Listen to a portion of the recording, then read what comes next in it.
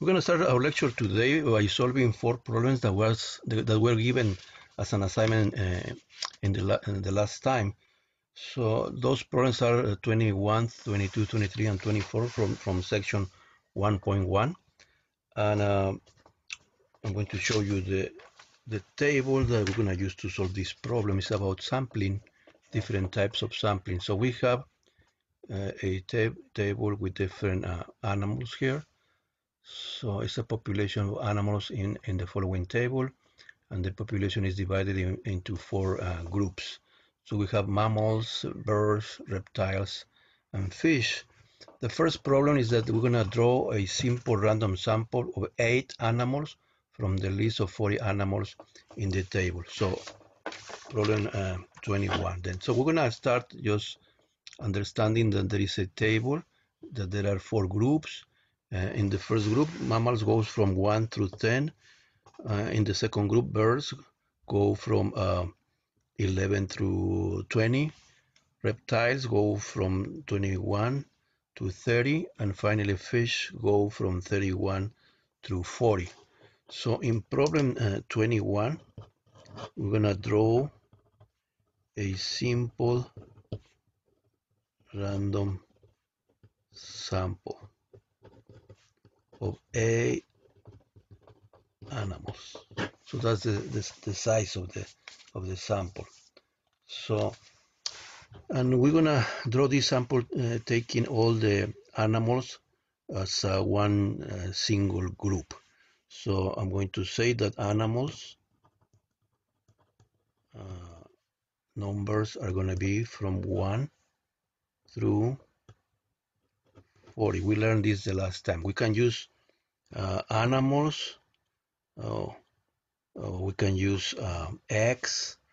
So in this case, I'm using animals equals 1 through 40. So I'm going to get a sample from this population. So I'm going to write the name of the population, animals, and I'm going to write the size of that sample. I only need 8 values. So I'm going to run this into R, and that is going to be the way that we're going to solve this first problem. So we have animals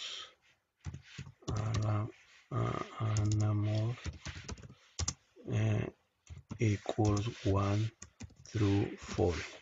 This is equivalent, remember, as saying that lowercase c, then we enumerate all the numbers up to 40, but this is a long way to do it. So we're going to use just 1 through 40. Then we're going to get a sample. Remember, any R command should be written, should be typed in with a lowercase letter. So we're going to get a sample from, then the name of the population or the name of the group where you're going to sample from. So animals, and then the size. So I'm going to get these 9 numbers. So I'm going to write that I need to get into my group, into my sample, animals number 29, 40, 7, 9, 5, 26, 20, and 12. If you run this problem in your own R console, the numbers that you're gonna get here are gonna be different because we are using a random number generator. So any sequence is gonna be randomly obtained. So let's continue with the second problem now. Now problem 22 is gonna be about. So let me write here. We're gonna solve problem 22. So for 22, we're gonna need to read now the corresponding statement. So for problem 22, we're gonna obtain another sample, and this time the sample is gonna be obtained in a different way. So we're gonna draw a sample of 8 animals again. So at the end, the sample is going to contain 8 animals, but the way that we're going to get those animals is going to be different. Now we're gonna draw a simple random sample of 2 animals from each group. And also the question is, what kind of sample is this? So we have in this problem now actually 4 different problems, because now we're gonna work on these 4 groups independently. So I'm going to get 2 animals from this group, 2 more animals from this group, 2 more animals from this group, and 2 more animals from this group. So this is like sampling 4 times to get my sample. So, and that's what we're gonna do now. So instead of writing animals as we did before, now we're gonna use a different variable name. So I'm going to say, for example, we can use mammals. So for example, mammals are going to be the animals that go from 1 through 10. And also we have birds, and they go from 11 through 20. And then we have reptiles going from 21 through 30. And finally fish go from 31 through 40. And now I'm going to get my sample. The final size is going to be 8, but I'm going to select 2 animals per group. So I'm going to sample mammals. I'm using capital letters for my variable names and lowercase letters for the R commands. This is mandatory, the lowercase for R commands. For variable names, you can use capital letters, lowercase, you can include numbers in between. It's up to you. So I'm going to sample mammals, and I'm going to get only 2 animals from that group. Then I'm going to sample birds and also get only 2 animals from that group. I'm going to sample reptiles, and also I need 2. And finally, I'm going to sample fish, and I need 2 more animals. So in total, I'm going to get 8 animals at the end. So let's write here. I'm going to write the numbers so that the R is going to provide me. Again, if you run this into your R console, the numbers that you're going to get are going to be different. But at the end of the day, we are doing the sampling in the way that was indicated. So let me show you the numbers I'm going to get. So I'm starting by writing my 4 groups. So mammals go from 1 through 10. Birds go from 11 through 20. Then I have reptiles, and those go from 21 through 30. And check my computations and can make mistakes. You can email me and say and letting me know that I made a mistake, and I can correct that. So I have my 4 groups now. Now I'm going to get the samples. So I'm going to get the sample from mammals. I only need 2 elements from that group. So I'm getting 5 and 10. So I'm going to write 5 and 10 in my notes. Then I'm going to sample birds. And you can sample in a different order. It doesn't matter. At the end of the day, you're going to get 2 from each group. So, oh, sorry, I made a mistake here. I need to sample birds, but I need to get only 2 elements. So I'm going to get 16 and 17. Then I'm going to sample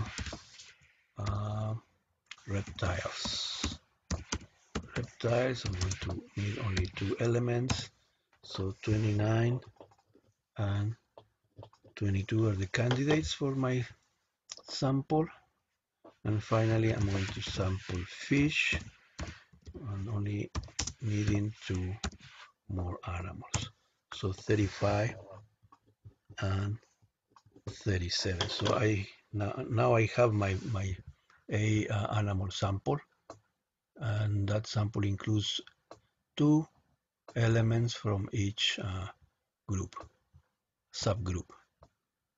So you have here the results. Remember, these are going to be different numbers from the ones that you're going to obtain. So this is from the first group, from the second group, the third, and the fourth. So mammals, birds, reptiles, and fish. And that's problem 22. The question, what kind of sampling is this? So when you do this kind of sampling, this is stratified sampling. So we call this stratify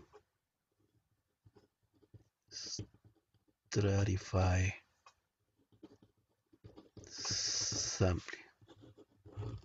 Okay, now 23. So let's read the problem first. So 23 is here. So we're going to obtain again A animals, but the way that we're going to obtain those A animals is going to be now different. So we're going to draw a simple random sample of 2 groups of animals from the 4 groups and construct a sample of 20 animals by including all the animals in the sample groups. So what kind of sample is this? Okay, so that's problem 23. So now we're gonna we're gonna sample not the animals individually, we're gonna sample the groups. So we have 4 groups. So we're gonna have only 4 groups. Those groups are group 1, which is mammals, then group 2 is gonna be birds, then group 3 reptiles, and group 4 fish. So now instead of including the number of each animal, now I'm including the number assigned to each group. So this is group 1, group 2, group 3, and group 4. So I'm going to sample now from this set of numbers. So I'm going to sample groups, and I'm only needing 2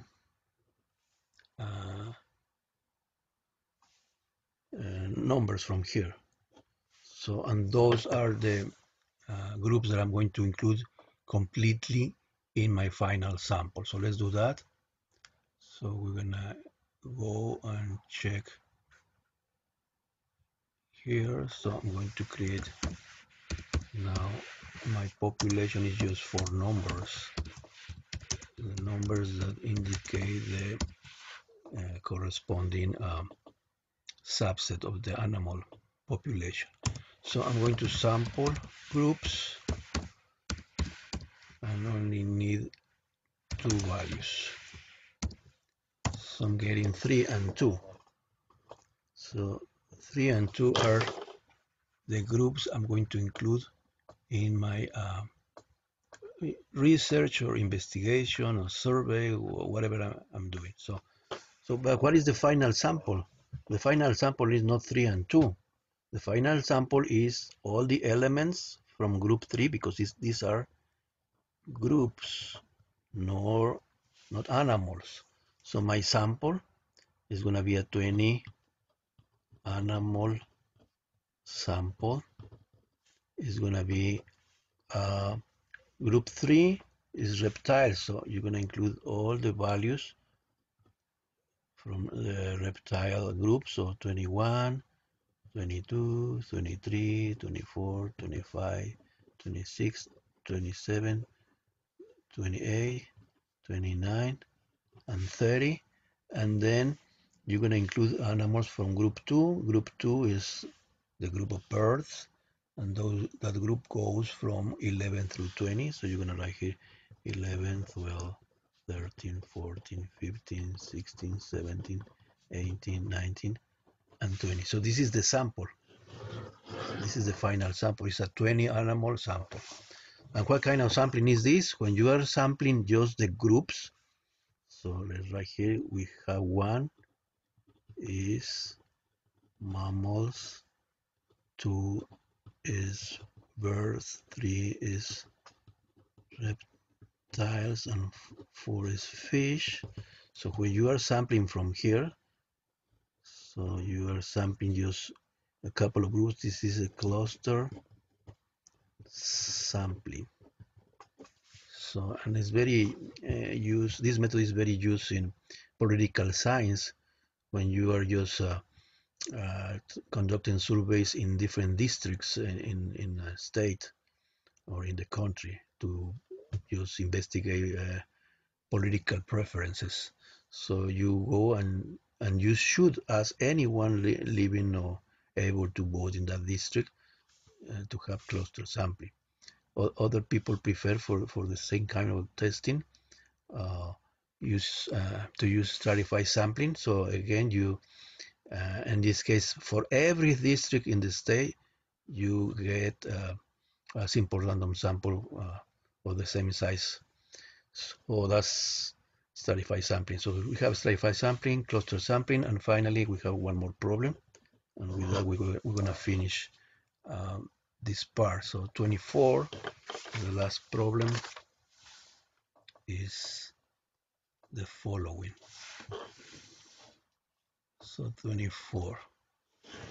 So now the directions to get the sample are that we're going to choose a random number between 1 and 5.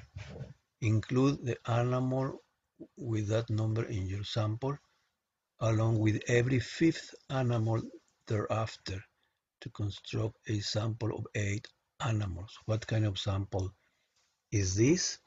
Okay, so let's do that. Now the directions are that we're going to get a number between 1 and 5. So we're going to have the starting point for our sampling is going to be a number between 1 and 5. So we're going to sample here. Use one value, that's the starting point. So we're going to sample the starting values. So, and I only need one value, and that is going to be the initial value, and then every fifth element is going to be incorporated into the sample. So let's get a number between 1 and 5 randomly. So we use R again. So now we have the starting point. It's going to be a number between 1 and 5. We can use this way, or you can use the other way, which is just 1 through 5. Remember, I'm going to sample this group of numbers. I only need one element. That is going to be my starting point. So I'm getting the number 3. So 3 is my starting point. Then I'm just going to add 5 to every previous number to get the sequence. So this is my starting uh, point. Then 3 plus 5 is going to be 8, plus 5, 13, plus 5, 18, plus 5, 23, 28, 33, and 38. So they're going to be 1, 2, 3, 4, 5, 6, 7, 8 elements. So this is my sample now. So you're going to pick these animals from the original list. So for example, 3 and 8 are going to be from mammals, then 13 and 18 from birds, 23 and 28 from reptiles, and finally 33 and 38 from fish. So this is the sample. How do you call this sampling or this sample? This is a systematic sample. So this is a systematic sample. Okay, it is systematic because you are applying a formula. So you get a value and then you're going to add phi. So that's the formula. So the previous value plus phi is going to be the next value. So previous value plus phi is the next value. So this is a formula. So this is the formula. So when you use a formula, then that is systematic sampling. Okay, that's all that I wanted to share with you corresponding to the last lecture because I think it's important for you to understand the different kinds of sampling and also how to use R to get your samples. We use in all different kinds of sampling, we use the same command. We use sample. Sample. The only difference was the group that we used to sample from. So in the first case was the entire population. In the next cases, there was a different ways to do it, subdividing by subgroups, or you sampling the numbers of the subgroups, or in this case, sampling a starting point and then just applying a formula. Okay, so now we're gonna continue with the class. So today we're gonna work on section 1.2. So that's the section that we're gonna cover today, section 1.2, and that section is on page, let's see, this is on page 12. This is page 12, and this is about types of data. And this section is very important because if we will understand how to identify the data, then we're going to be able to apply the right model later to do our investigation of data. So let's see. So the first thing that we're gonna learn is that we collect data. So we usually collect the data, and then we need to classify our data. We need to classify uh, the data that we collect. And to classify the data, we have different ways to classify data. So one way is just when you have quantitative, quant, quantit, quantit, okay, this is not well read.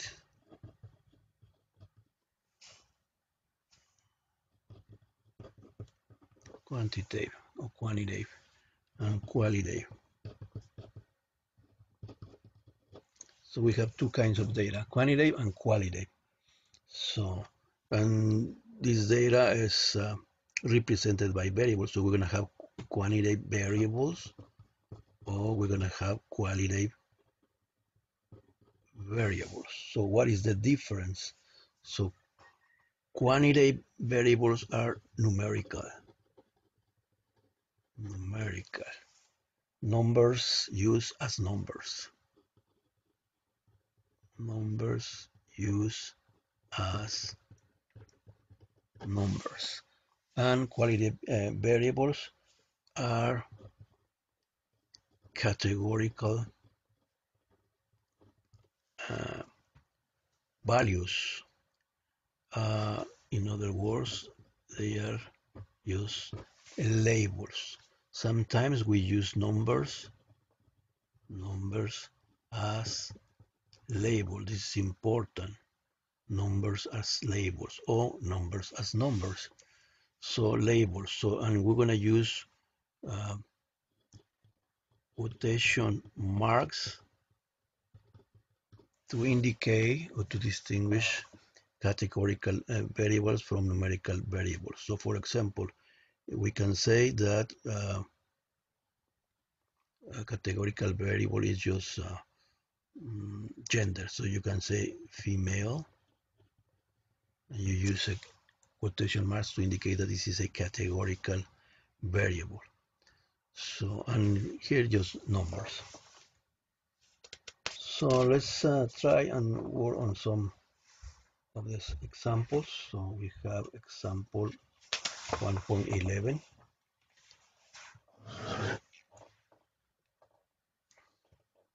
And in that way, we're going to understand better the difference. This difference is super important. So example 1.11 is on page 13. You have here the problem. So let's see.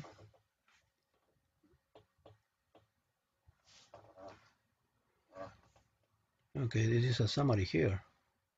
Quality variables classify individuals into categories, and quantity variables tell how much or how many of something there is. Okay, we're gonna go through this with more detail later. So first, just check these four cases. So example 1.11 is about this problem. Which of the following variables are qualitative and which are quantitative? So the first one, a person's age. So another way to see numerical variables or quantitative variables is when you say, is this a measurement? Is this a count? Or is this a label? So with those three questions, you're going to be able to identify quantitative and qualitative variables. Quantitative is when you respond yes. When you say, is this a measurement? Are these measurements? Are these counts? Then you have a quantitative variable. If you say yes to the question, is this a label? Or are these labels? Then you have a qualitative variable. So a person's age, you are measuring time. So that's a quantitative variable. A person's gender, that's a label. Then that's a qualitative variable. The mileage in miles per gallon of a car, is that a label? No. Is that a count? No. It's just a measurement. You are measuring the number of miles that your car consumes per gallon of gasoline. Finally, the color of a car. Is that a measurement? Is that a count? Or is that a label? Then you see, wait, the color of a car is just a label. Then that's a qualitative variable. So for this problem, just for you to have in your notes, I'm just going to write these answers, and then you're going to be able to remember later. So we have first a person's age is a number, and then is quantitative. And as I mentioned before, is you are measuring, is a measurement of time, the time that you have spent on Earth. Then we have a person's gender. Person's gender is just a label, so that means that this is a qualitative variable. Then we have the mileage of your car, and you measure that in miles per gallon. So this is another number. This is a number. So this is a quantitative, and also is a measurement of a rate.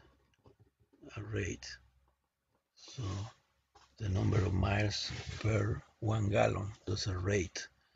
Finally, we have the color of a car. This is another label, and this is then a qualitative value or variable. So now we're gonna have different kind of way to classify data. Remember, we are classifying data. The first way was classifying data based on the kind of value, either numerical or categorical. Now we're gonna go and we're gonna check more about quantitative data. So now the next part is the following. We have data that can be numerical or categorical. Okay, quantitative or qualitative, but now numerical we have two kinds. So we're gonna have discrete or continuous data. Discrete or continuous. So you can have the definitions in your book, you can check them. So let's read them and then we're going to provide examples to understand this better. So when you have discrete variables or continuous variables, the differences are the following. Discrete variables, you can read here, are quantitative variables whose possible values can be listed. The list might be infinite. For example, the list of all whole numbers. They are talking about a list of numbers. If you can enumerate the elements, then that's a discrete variable. If you can enumerate all the elements. Continuous variables are quantitative variables that can take on any value in some interval. The possible values of a continuous variable are not restricted to any list. So for continuous variables, you cannot list all the values. It's impossible. Even though it can be an infinite number of values, or they are usually an infinite number of values, you cannot list them. When you have a list of infinite whole numbers, you can list them because you can just use 1, 2 dots and then infinity, that's the list. But you cannot do that with continuous variables. So, and this is very, very important, this concept. So I'm going to give you more ways to identify or to distinguish these two kind of data. So let's see. So we have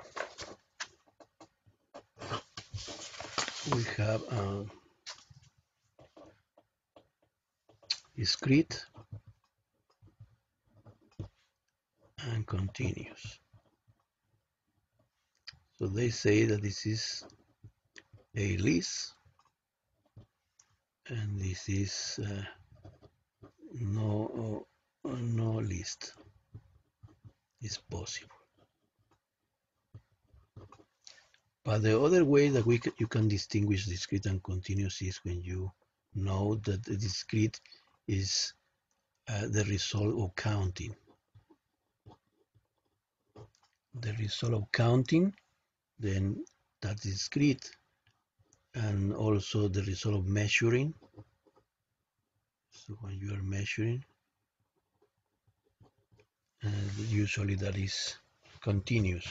So let me give you more examples. So this is data, usually quantitative data or numerical data. So the number of children is discrete, and because it's the result of counting. But there is another way to say that this is discrete. So when you have two numbers, two consecutive numbers, two consecutive candidates, if you have a number in between that cannot be possible, that is part of the group, then you have a discrete case. So for example, you can have 2 children, you can have 5 children, but you cannot have 3.5 children. So this is not possible. So the way that you understand that this set of the number of children is discrete is that only certain values are possible. Only certain values are possible. So there are numbers like 3.5 that are not possible to be the number of children. So that's the reason number of children is discrete. So if you talk about the height of children, the height of children, then you have a variety of answers. So an infinite number of answers. So and this is the result of measuring. So this is the result of counting, and this is the result of measuring. So when you use a stick to measure the height of a child, then you're gonna get any quantity. So you can get 5 feet, you can get 5.5 feet, you can get 5.1 feet, you can get 5.123 feet, and you're never gonna be able to list all the possible values. So you cannot list all the possible values.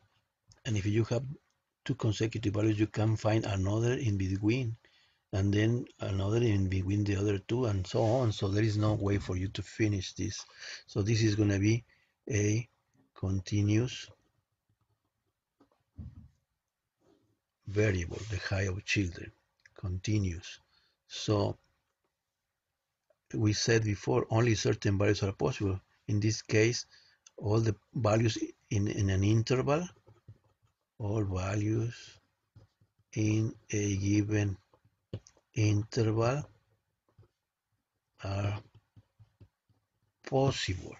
So, for example, can we find children with height between 3 and 6 feet?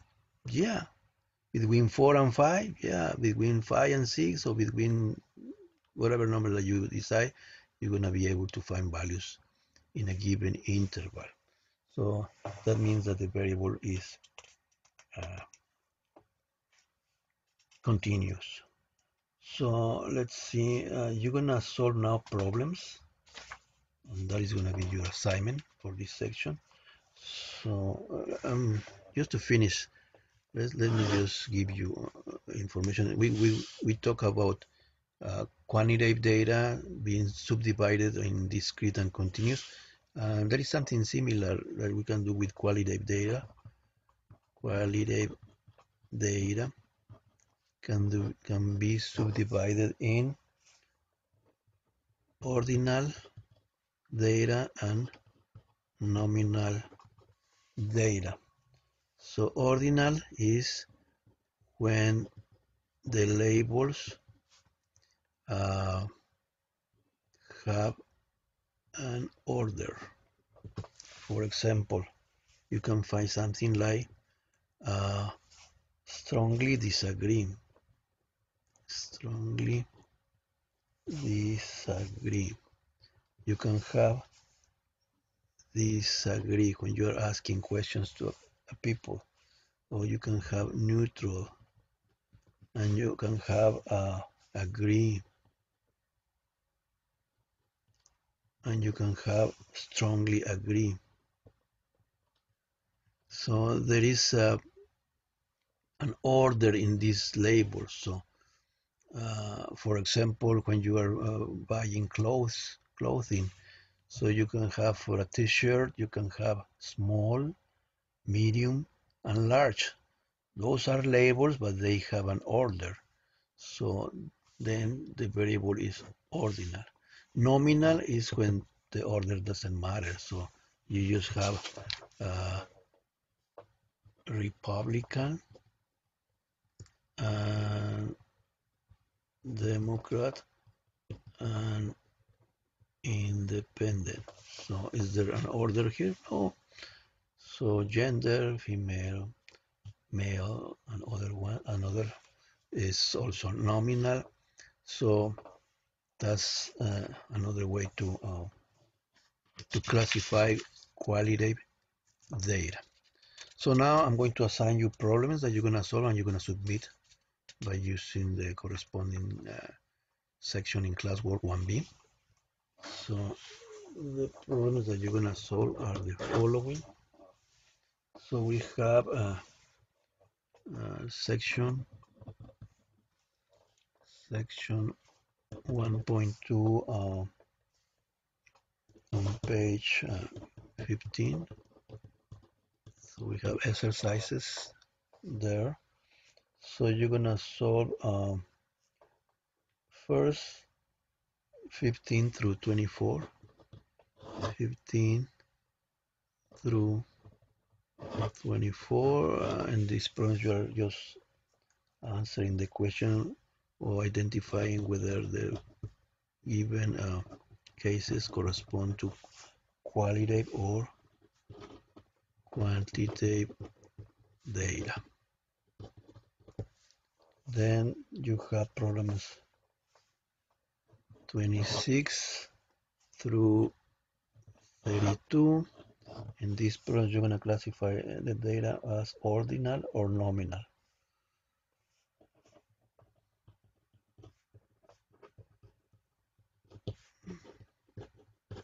Then we have 33 through 40. And in these cases, you need to distinguish discrete from continuous. And this is important because especially in this last case, if you have discrete data, then you're going to use a different kind of models than if you have continuous data. So it's important to know what kind of data you're going to work on. So, and then you have section 1.3, 1.4. These are sections for you to read only. So section 1.3, section 1.4. So please read these sections. It's more terminology. And you're going to have now the opportunity to work on your first homework and on your first quiz. So do that, and we're going to continue the next time with chapter